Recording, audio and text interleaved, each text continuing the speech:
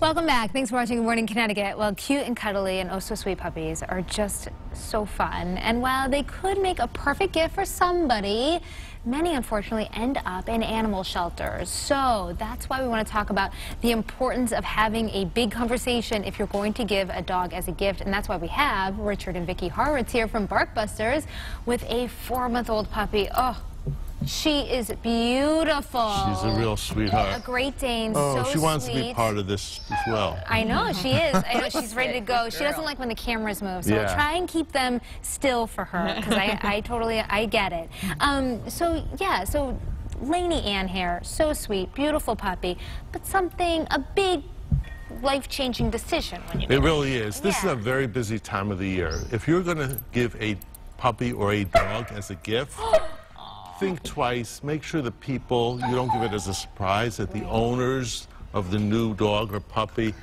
are willing to accept the challenges. Yeah, I mean, people think that they're so cute, they're so little, but the holiday season with all the chaos with the poinsettias and the trees and the presents and people coming and going and the meals, okay? It's just not. It's just a not stressful the best time. You really want to make a plan. If you're thinking about it for your child, what are the questions you need to ask yourself before? Yeah. So the things you have to think about are, what is my lifestyle like? What kind of dog do I want? A big dog, a small dog? Do I want an active one? Do I have other pets in the house? Do I have cats? Do I have birds? All these things will make a difference on what kind of dog you should be thinking about getting. As well as just making sure you have the time. You have to be able, it's a lifetime commitment to have a dog. It's not like taking a toy and putting it on the shelf. Right. I mean, you can tell she's kind of, she wants to move. She wants to move. And she's a puppy, and that's what happens with puppies.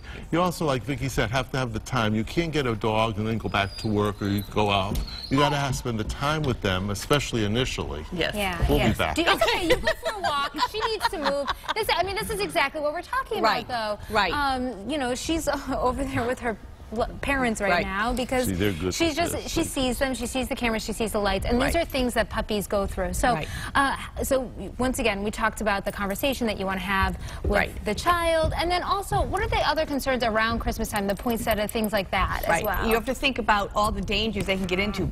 Puppies are like babies. They have no idea what's safe and what's not safe. And so we as dog owners have to make sure we're responsible and we make sure that things are... Go for a walk, Richard. And we make sure that we have the house safe for them. But people don't think about the fact of the responsibilities of having a dog, the financial responsibilities. What kind of things do I have to have ready in my house? The water, the food bowls, the kind of food I should feed, having a veterinarian, leashes, collars, all those things, that's why when people give them as a gift and they bring the puppy in, there's nothing in the household for them to really be able to manage that puppy. So it becomes a big responsibility, and as cute as they are, people really need to think twice and make sure it's going to work in their family dynamics and their household and their lifestyle. That's right. And also, does the breed matter too? Like, obviously, a Great Dane, they need to go on longer walks, get more energy out. Is it different? Yes, absolutely. So you have to know the breed that you want, make sure it fits into your home and your lifestyle. Right. Even what size house you have and how much room you have. Dogs are a lifetime commitment.